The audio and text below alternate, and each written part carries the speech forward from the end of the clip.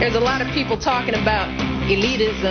President-elect Barack Obama and his wife have settled on which school their daughters will attend. They've chosen Sidwell Friends, a private Quaker school. In the face of poverty, violence, high rates of AIDS and other STDs, low expectations, obesity, teen pregnancy, and other issues that enter our schools with our children. They've chosen Sidwell Friends, a private Quaker school. There's a lot of people talking about elitism. Michelle Obama's spokeswoman says Sidwell is the best fit for 10-year-old Malia and 7-year-old Sasha. There's a lot of people talking about elitism. Because sometimes it's easier to hold on to your own stereotypes and misconceptions. It makes you feel justified in your ignorance. That's America.